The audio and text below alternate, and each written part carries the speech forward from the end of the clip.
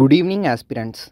Welcome to the Hindu News Analysis by Shankar IAS Academy for the date 16th of September 2022.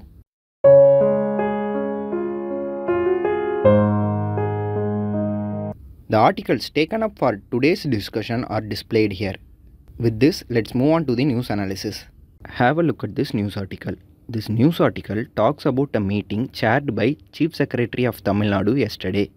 In the meeting, it was discussed about drafting a policy for organic farming in Tamil Nadu. So, in this background, let us understand what is organic farming and some of the government's initiative to promote it in India. So, coming to the question, what is organic farming? See, organic farming is a method of farming in which crops are grown using organic manure, biofertilizers, and by adopting other nature-friendly practices. Or to put it more simply, it is a farming method in which the use of synthetic chemicals and fertilizers are strictly prohibited. Here note that manure is obtained naturally by the decomposition of dead plants and animals, while biofertilizers or living organisms when added to the soil will result in improved plant productivity. Most importantly, organic farming reduces reliance on external inputs and it also maximizes productivity by making the best use of ecological principles and processes. Ultimately, it will result in lower crop cultivation costs. Now, let us see some of the initiatives of Government of India to promote organic farming. First initiative which we are going to discuss is Paramparhat Krishi Vikas Yojana, shortly known as PKVY. See, under PKVY, organic farming is promoted through adoption of organic village by cluster approach.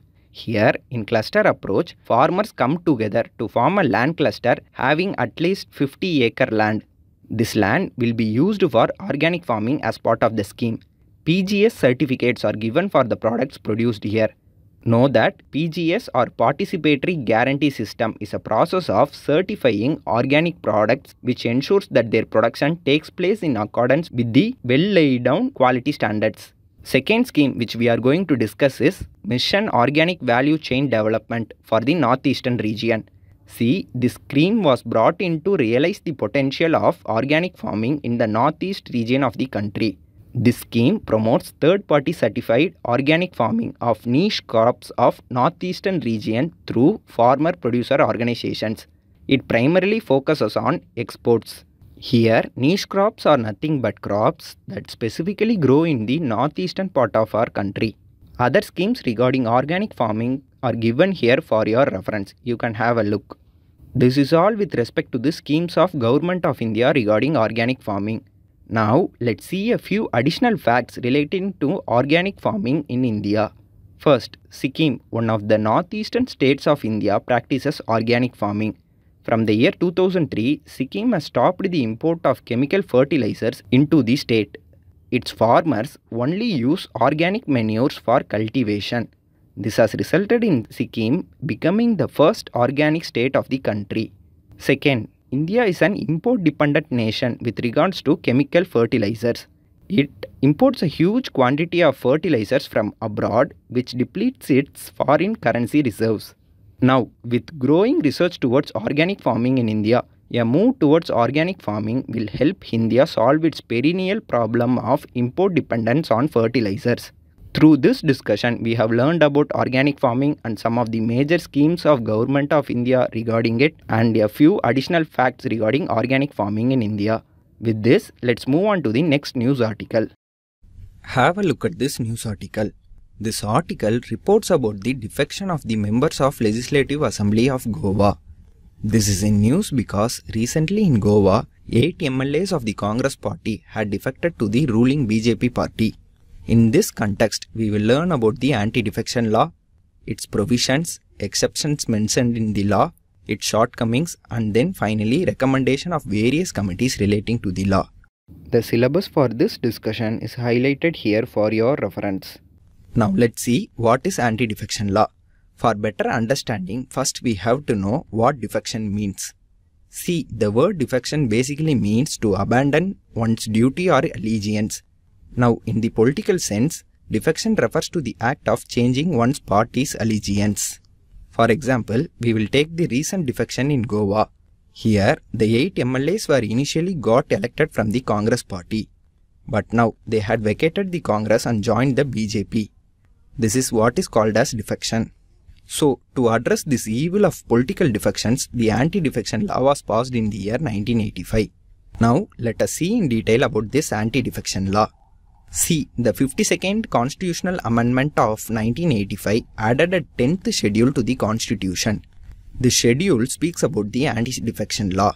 Here, the anti-defection law lays down the procedure by which the members can be disqualified on grounds of defection by the presiding officer of the legislature. They can be disqualified based on a petition by any member of the House. Note that the term members include both the members of the Parliament and the members of the State Legislative Assembly. Now let's see about some provisions of the anti-defection law.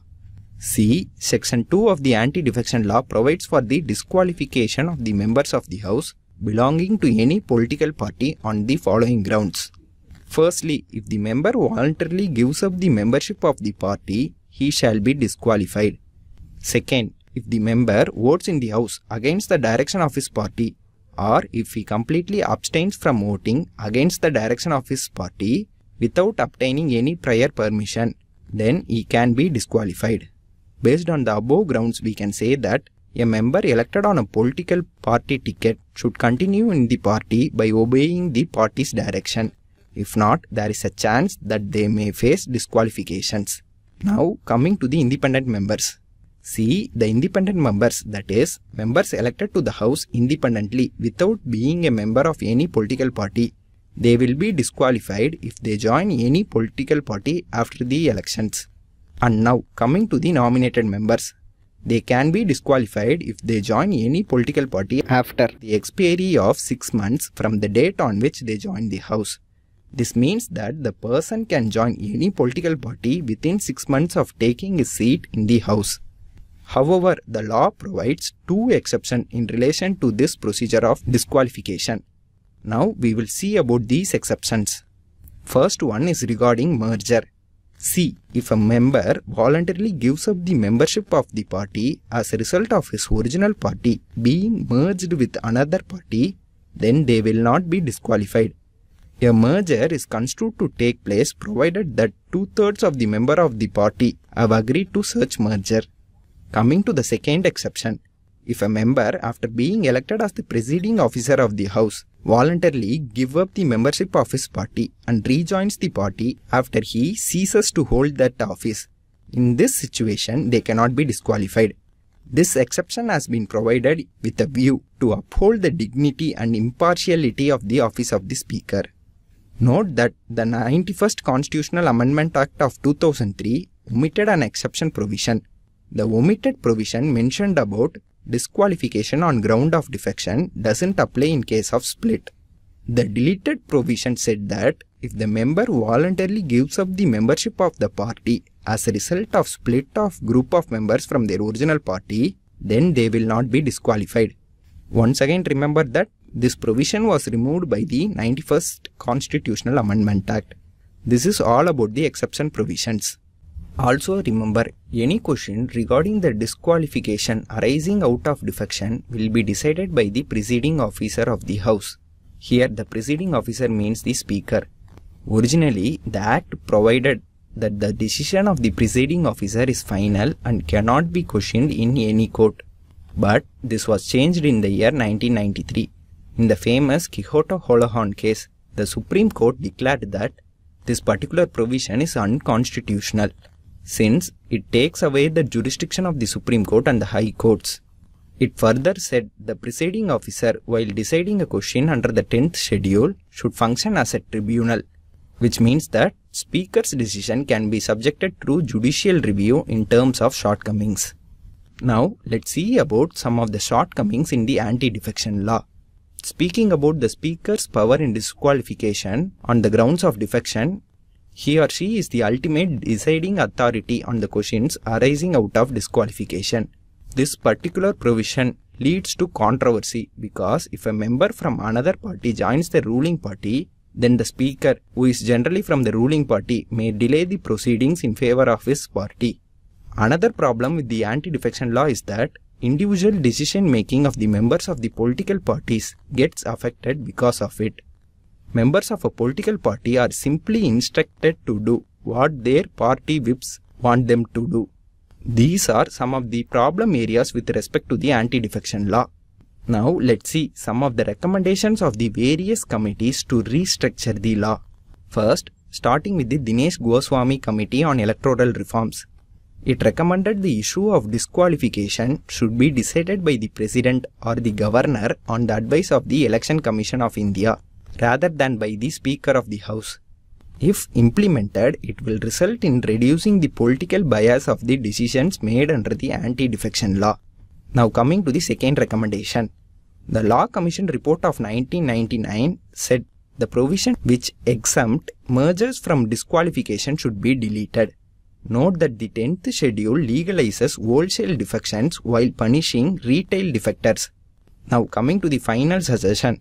Constitution Review Commission of 2002 suggested that the defector should be barred from holding public office or any remunerative political post for the duration of the remaining term. The vote cast by a defector to topple a government should be treated as invalid. This suggestion was included to help maintain a stable government. That's all regarding the recommendations. Through this discussion, we came to know about the anti-defection law, provisions of it, and the need for restructuring the law. With this, let's move on to the next news article. Take a look at this news article. This news article talks about Qutb Shahi tombs complex. Now suddenly it is in news because yesterday Karnataka's Minister for Urban Development inaugurated 6 restored wells inside the Qutb Shahi tombs complex in Hyderabad. The minister even stated that the restored heritage site will assist in making it a solid case for UNESCO World Heritage City status. So, in this background, let us revise about the Qutb Shahi dynasty. Qutb Shahi dynasty refers to the Muslim rulers of the Kingdom of Golconda in the southeastern Deccan region of India. They ruled from 1518 up until 1687, during which Aurangzeb annexed the whole of Deccan to the Mughal Empire. Note that they were one of the 5 successor states of the Baghmani Kingdom. The other Deccani Sultanates were Ahmednagar, Berar, Bidar and Bijapur. These 5 sultanates ruled cumulatively the region present between the Vindhyan range and the Krishna river during the medieval period. First, let us see about how Qutb Shahi dynasty occupied the present-day Telangana region. See, what happened is, in 1463, disturbances broke out in the Telangana area of the Baghmani Kingdom of Deccan. Sultan Quli Qutbul Mulk was sent to suppress the uprising. Note that Sultan Quli Qutbul Mulk was one among the high-ranking military officer under the Muhammad Shah Baghmani, who ruled the Baghmani Kingdom. That's why he was sent to silence the protesters. And when he was successful, he was appointed as the Subadar of Telangana, with Golconda as its headquarters in 1495. Later, with the disintegration of the Baghmani Kingdom in the early 16th century, Sultan Quli gained virtual independence. As a result, he established the Qutb Shahi dynasty. It flourished from 1518 until 1687 when Aurangzeb's army invaded the Deccan. You can see the extent of the kingdom in the image given here. So, the dynasty spanned 171 years in the history of South India. And during this period, 8 kings ruled the land and its people. Note that the Qutb Shahi rulers were great builders and patrons of learning. They not only patronized the Persian culture but also the regional culture of the Deccan. The Golconda Fort, Qutb Shahi tombs and the Charminar are proof of it. Now look at these beautiful images. These are the Golconda Fort, Qutb Shahi tombs and Charminar. Even though not located within the same complex, these 3 monuments together represent the earliest Qutb Shahi layer of Hyderabad's history. The Qutb Shahi tombs alone houses 7 tombs dedicated to the former kings of Golconda. Now talking about specifically the Qutb Shahi architecture. See, the general architecture plan of these tombs include a raised square base. An arched corridor runs around the main building. It generally consists of a single or double-story building with the tomb and huge bulbous dome built on the cylinder. A small latticed wall all around the cylinder not only covers it but also gives an ornamental look to the dome as if it is wearing a necklace. All the buildings are perfectly symmetrical, which is a distinct feature of Islamic architecture. The actual grave lies underground below the ornate grave in the main hall. The internal ceiling of the dome is painted with the motifs of the time. So this is all about the tombs architecture of Qutb Shahi dynasty. With this, we have come to the end of this particular article discussion.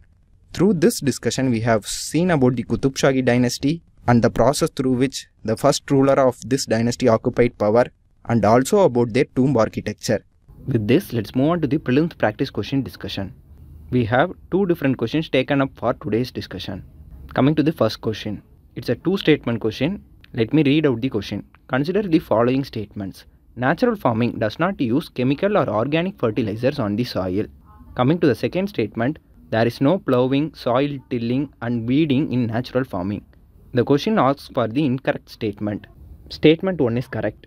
C. Even though both natural and organic farming methods are chemical free, organic farming still uses fertilizers and manures such as compost, vermicompost, etc. Natural farming does not use chemical or organic fertilizers on the soil. In reality, no additional nutrients are put into the soil or given to the plants. Natural farming encourages the breakdown of organic matter by microorganisms and earthworms right on the soil surface, gradually adding nutrients to the soil over time. So, statement 1 is correct. Now coming to the second statement, because of this unique farming method, plowing, tilling, mixing manure, weeding and other fundamental agro activities are not done in natural farming. So, statement 2 is also correct. So, the correct answer for this question is option D, neither 1 nor 2. Now coming to the second prelims practice question. Consider the following pairs. We have 4 pairs of dynasties given. We have to match the dynasties with the regions they have ruled. The question asks for how many pairs given are correctly matched. The answer for this question is option D, all 4 pairs.